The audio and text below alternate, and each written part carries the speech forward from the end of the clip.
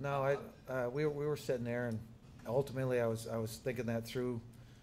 I wanted the ball to a certain yard line, and we were getting there, and actually we were there, and then when they got called back on that possession, and what happened is I was watching the wind the whole time throughout that whole drive, and the wind had died to a point, and then it would gust once in a while, and we were on the hash where the stadium was protecting us from the wind a little bit.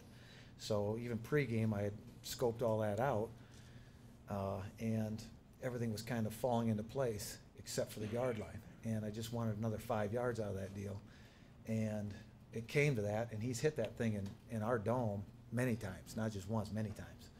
So at that 4th and 10, that's why I called the timeout. I was going to go for it on 4th and 10. Then I figured, you know what? He can hit this.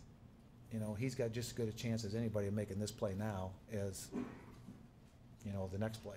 So chose to kick him, and he hit it good. He'll tell you he hit it good, and it was probably that 5 yards short because that wind that was about, he got it a little high.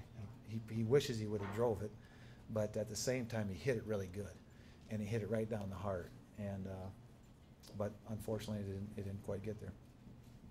How much of last year's USD film are you going to watch in preparation for Saturday, or is it going to be more about watching their film this year? No, I watch them both. I always watch the opponent from last year too, to see what they saw, what they did, and how they compared to what they're doing this year.